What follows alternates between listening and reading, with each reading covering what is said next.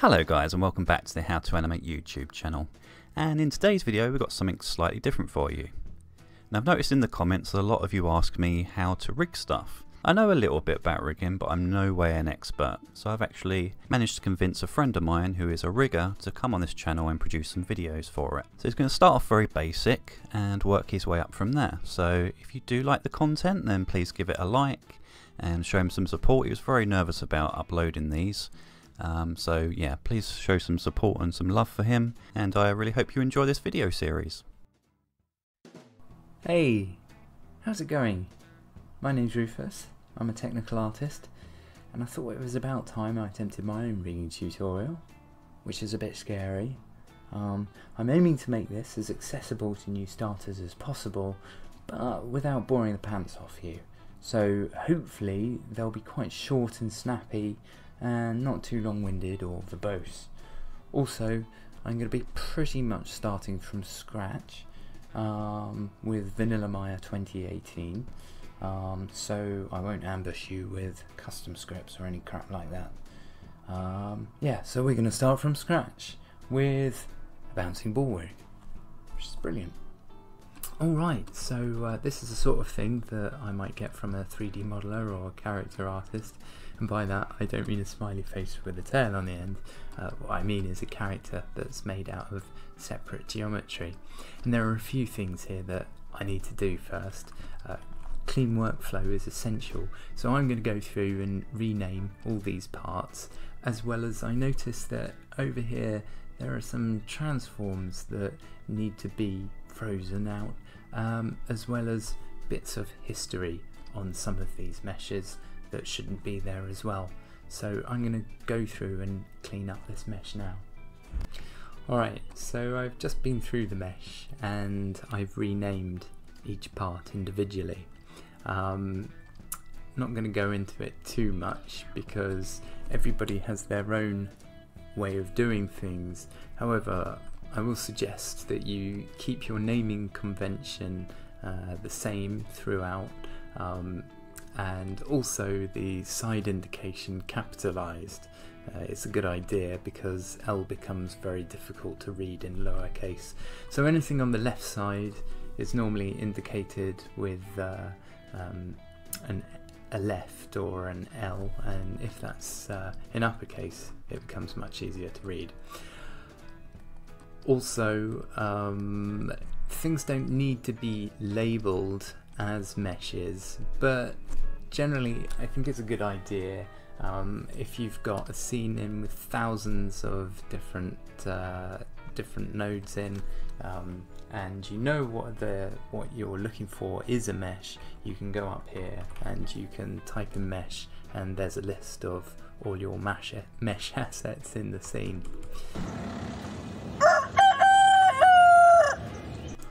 Okay, so there are all the mesh parts named properly, and next up we're going to move the character into the position and zero out the transforms and sort out the pivots.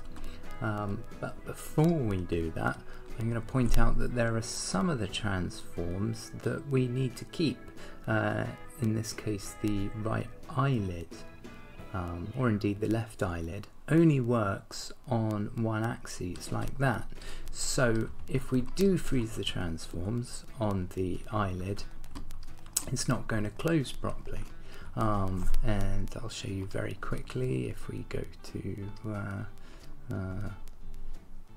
modeling and freeze the transforms like that, you'll see that the eyelid then goes wonky. So Control Z undoing that. How then do we create a clean set of transforms but still retain this rotational axis?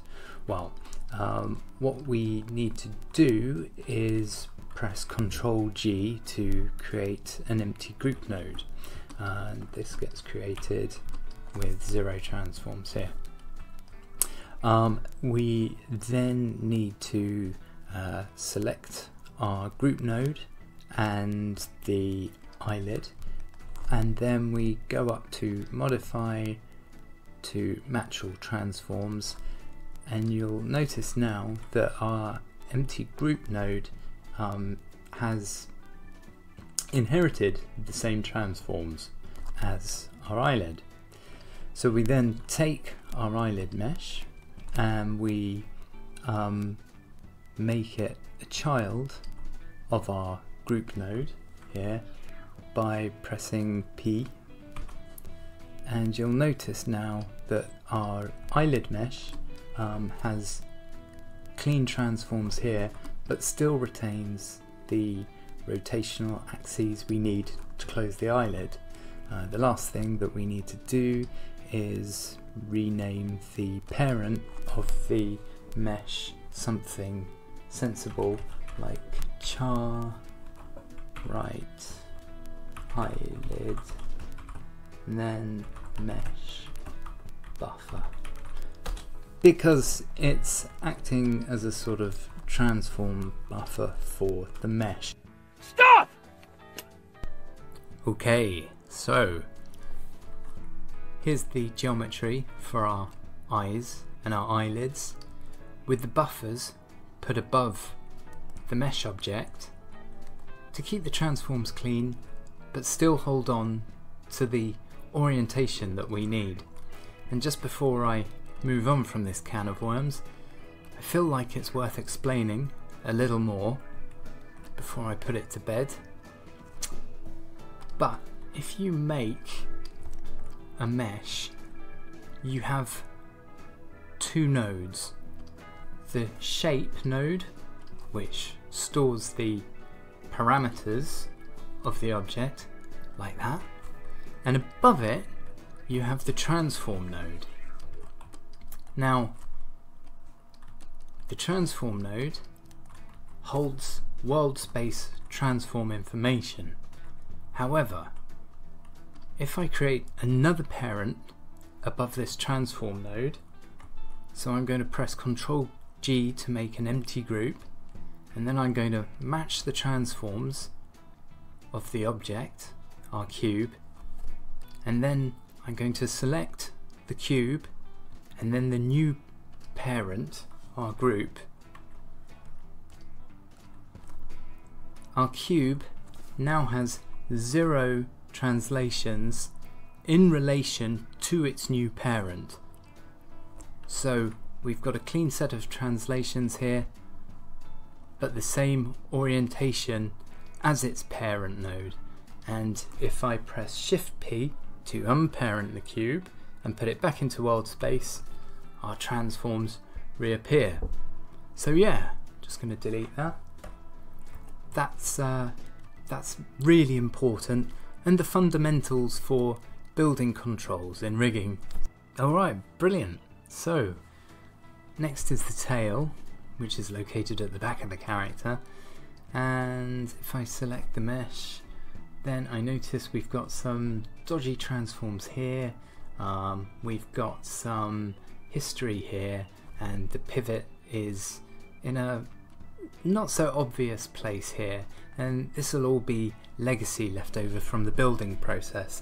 Now, as a rigger, what I want to do is make my life as trouble-free as possible, so for me the best practice on this would be to reset the pivot to the world origin 0, 0, 0, zero out these transforms here and delete the history like this.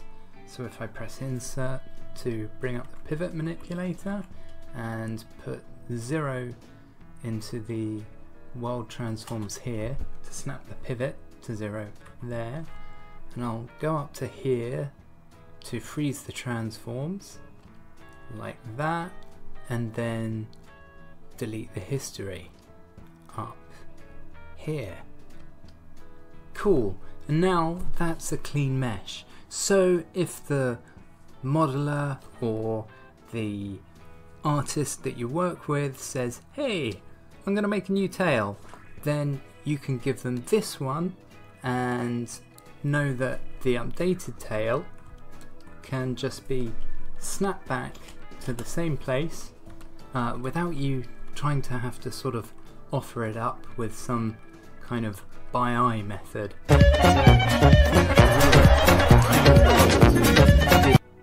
So there's a few more things that we need to do to finish the cleanup process. One is I'm going to send these nodes to hell like that. They weren't doing anything at all, so now they're going to spend their life in eternal damnation. Next up, we're going to select the buffer nodes here. We're going to select the mesh for the tail and the body, and I'm going to press Ctrl G to group them like that. Then I'm going to double click on here and call it something obvious like geometry. So that's all our geometry is now placed under one node like this, and if I click to expand it, there are all our nodes inside it. If I close it again and I press shift click, it opens up the entire subtree fully. And with that said, I'm going to select all the nodes in that geometry node here. I'm going to go up to edit and I'm going to delete by type history, so that gets the history off all the geometry. Last off, I'm going to select the body, and I happen to know that this sphere was made with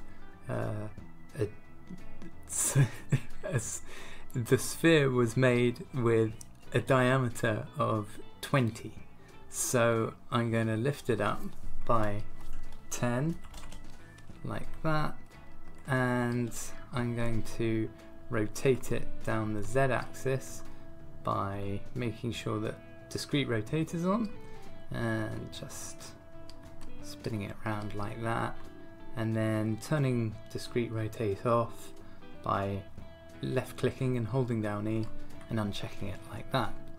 Last of all, our transforms are on the geometry node here, so I'm going to go up to modify, freeze transforms and get rid of those, and then I think we're ready.